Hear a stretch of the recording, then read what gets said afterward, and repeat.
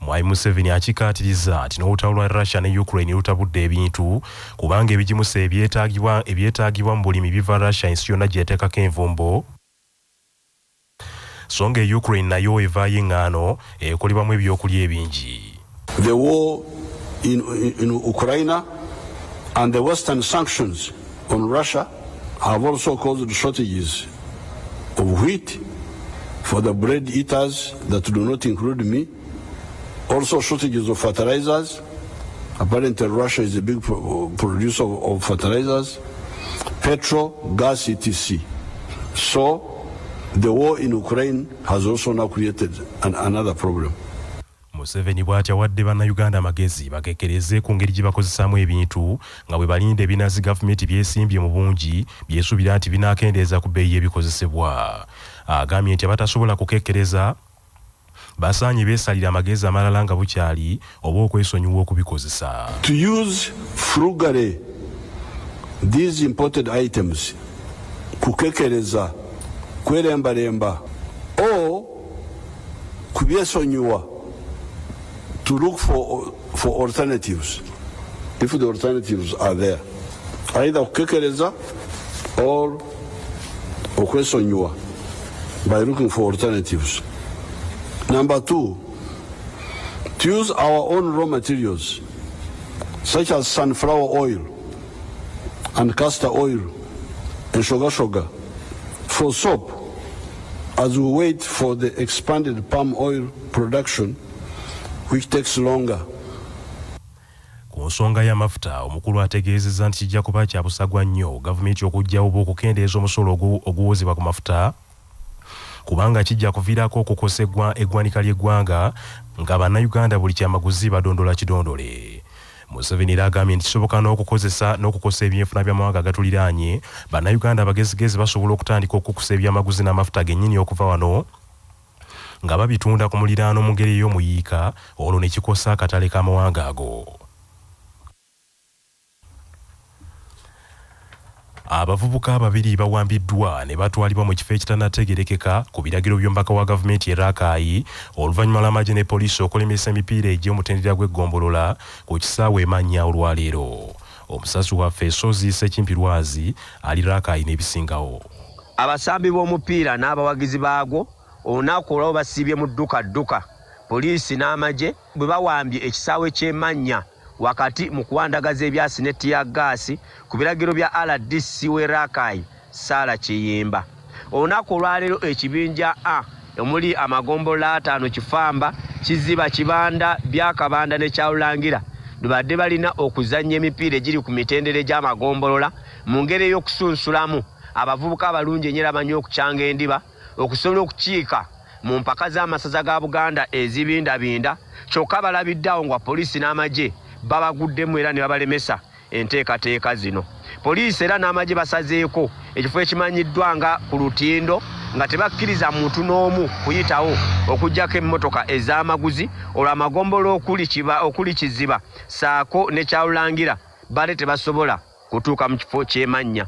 Abavubuka babiri okuli Musisijja Waadu n'omulala ategerekeseeko ya Muzeeyi nga bano bakyanzi bandiba abadde balemedde mu kisaawe Emanya bakwatiddwa era ne bakubwa nnyo era ne batwalibwa mu kifo ekitannaba kutegeerekeka.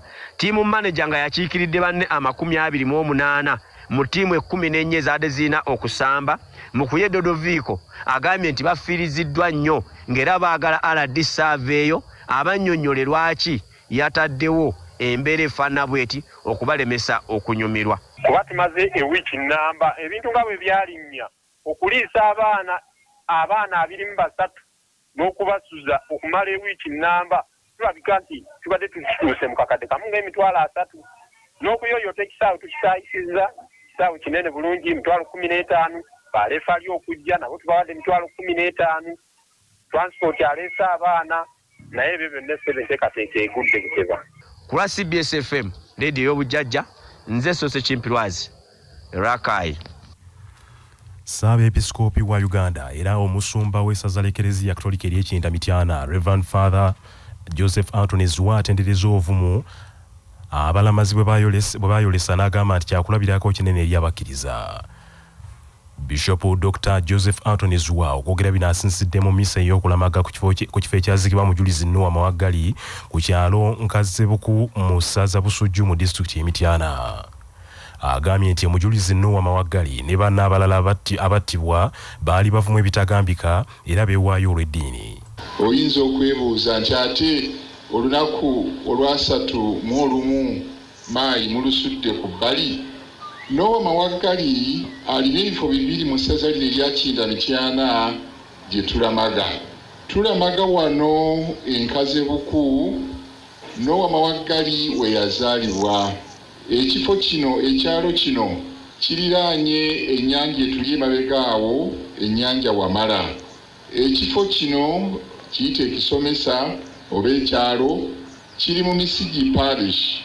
Wano Noah Mawagali we yazaalibwa. Ekifo ekyokubiri kye tukuza mu ssaza lino ye wali awali Cathedral Kiyinda. Anti awo Noah Mawagali we yattirwa nga 31 omwezi ogwokutaano. Minisita w'ettaka ebizimbe n'enkulaakulana y'ebibuga Judith Nabakooba asinzidde misa eno n'asaabakkiriza okwejjukanya ku mujulizi Noah Mawagali nga baleka ebibi byabwe omuli engefutwa obukyayi n'effubitizi. Ono era omulimu guno ogw'okuzimba ekifo kino agudduukiridde n'ensimbi obukadde 3. Yombaka wa Busujju mu Paalamenti David Lukyamuzi Kalwanga asuubiza omusumba nti abakulembeze baakuzimba ekifo kya Mawagali okutuukana n'omutindo era naye omulimu guno agudduukiridde n'ensimbi obukadde 2 nga zonna wamu obukadde 12 ezisondeddwa olwaleero.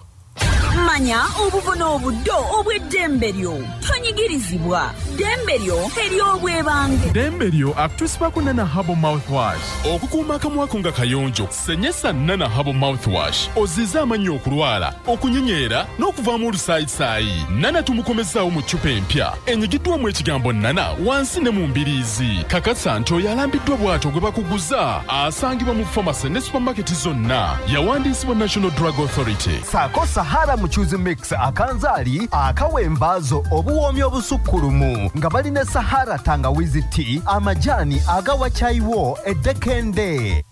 Singa osangibwa n'ebibuuzo ebitegekeddwa ekitongole ekya UNEB nga tolina lukusa oba ozizza omusango ng'omwabi wa gavumenti David Bakista Bakibinga bw'annyonnyola. Etteeka erifuga ekitongole eky'ebigezo eby'eggwanga eryafulumizibwa omwaka 2021 akawairo 25 akasooka ozza musango gwa naggomola bw'osiŋŋaanibwa n'ebigezo by'ekitongole kino nga tolina lukusa era engassi gy'owa ya bukadde 2 oba okusiba emyaka 5 oba byombi.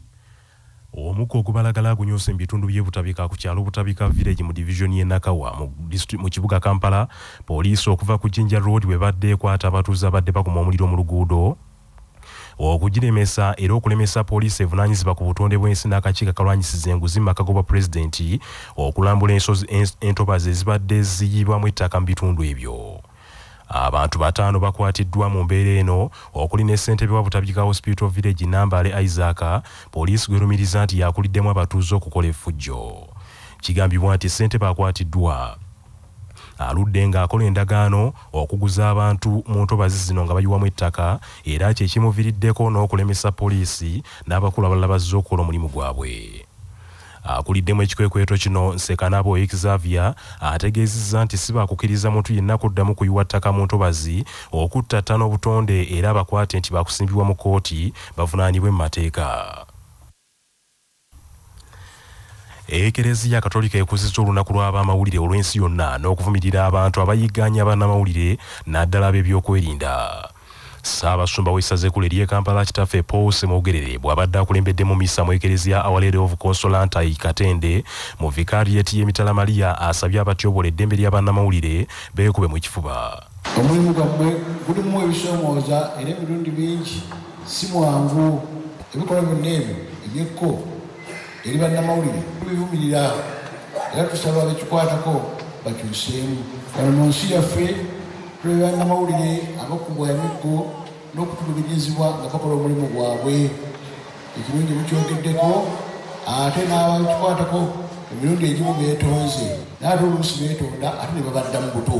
Tubasabe bongera okutegeera kintu kirungi ekyokutulugunya n'okuba abantu abatwala amawulire agasanyusa oba amawulire gonna gatukwatako eri abalala kubanga ddembe lyammwe ddembe ly'amawulire naffe tulina eddembe okumanya ki ekigenda mu maaso mu nsi.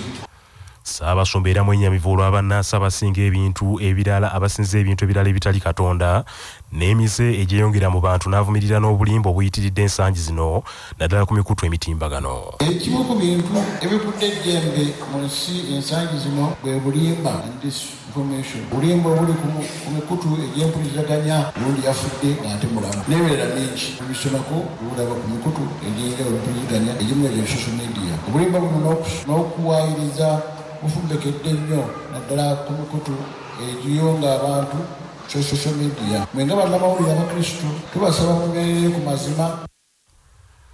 Omubaka wa Mawokota North mu Parliament Kiyaga Hirale amanyiddwa nga Dr. Hildeman asinzidde wano neyennyamira olwa gavumenti za Africa okwagalanga okukumira abantu mu butamanya bigenda mu maaso era nga kyekimu ku biviiriddeko n'okukubwa emiggo mu bannamawulire. Bingi gavumenti byekola naye bwe bitamanyibwa bannannyini byo bifa. Kyova olaba bakubuuza ne bagamba emyoga naye olw'okuba emyoga tegyaweerwa bannamawulire kugituusa ku bannannyini gyo ne gifa. Olwekyo tubeebaza okumanyisa ensi biki ebigenda mu maaso nkulaakulana ki ate na biki bye tulina okukyusaamu. Abakulembeze tukimanyi bulungi nti omuntu bw'ategeera bw'amanya enkulaakulana eba emusemberedde naye ate ffe mu Afrika abakulembeze naddala abali eri waggulu omuntu bw'amanya ate ebeera ddenja. Ssentebe wa disitulikiti y'e Wakiso munnamawulire Matiya Lwangabwanika ng'essaza gwe lyalonze okusomesa ku mulamwa ogw'omwaka guno ogugamba nti okuwulira n'omutima nga ye mwoyo w'omunda afalaaside bannamawulire okuwa amawulire amatuufu beewala olugambo. So bagamba you set the agenda. Kati kyenjagala ffe abakristo ab'amawulire tumanye nti ku biri ebisatu kuliko ekimu bwe tuba nga tusetinga agenda tusetinga ya pokopoko oba tusetinga ya lugambo oba tusetinga amawulire. Bakugamba nti bw'otambula n'oyingira eggwanga lyonna tekikwetaagisa kulimba kisolo kutuuka ggulu okumanya ensi eyo nga bw'eri oba wakava mu nnyonyi tunulira headline z'amawulire g'ensi eyo ojja kugitegeera. Poliisi mu bendobendo ly'ekafu etandise okunoonyereza ku kivuddeko akabenje omufiiridde abantu 2 n'abalala 2 balumiziddwa ne baddusibwa mu ddwaliro nga bataawa.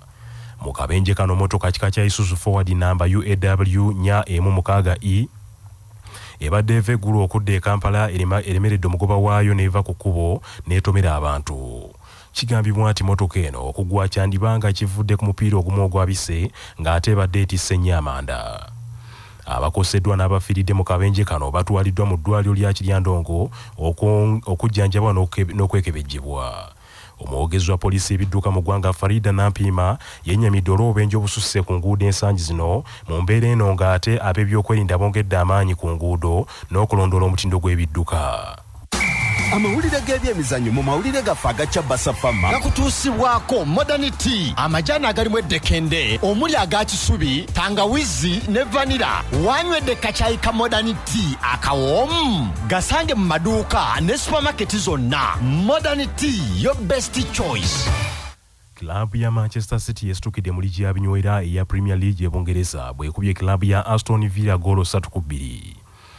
Manchester City empaka zino eziwangulidde ku kabonero kamu nga ekuŋŋaanyiza obubonero 93 ate nga Liverpool ekutte ekifo ekyokubiri efunye obubonero 92. Manchester City ewangudde ekikopo kino mulundi ogwokubiri ogw'omuddiringanwa ate nga mulundi gwa 8 ng'ewangula liigi eno. Bano basooka ne bawangula liigi eno emirundi 2 nga tennafuuka Premier League mu sizoni ya 1936-37 ne mu 1967-68 ate okuva lwe yafuuka Premier League bawangudde ekikopo kino mulundi ogw'omukaaga nga basooka ne bakiwangula mu 2011, 2012, 2013, 2014, 2017, 2018, 2019, 2021 ne 2022. Kilabu okuli Manchester City, Liverpool, Chelsea ne Tottenham zigenda kukiikirira Bungereza mu UEFA Champions League season ejja ate nga Arsenal ne Manchester United bakukiika mu mpaka za UEFA Europa League. Norwich City ne Watford ne Burnley zisaliddwako okuddayo wansi mu liigi eya Championship. Emipiira egigaddewo liigi ya season eno emirala egizannyiddwa. Liverpool yakubye Wolves goal 3-1 ate Crystal Palace yakubye Manchester United goal 1 ku bwerere.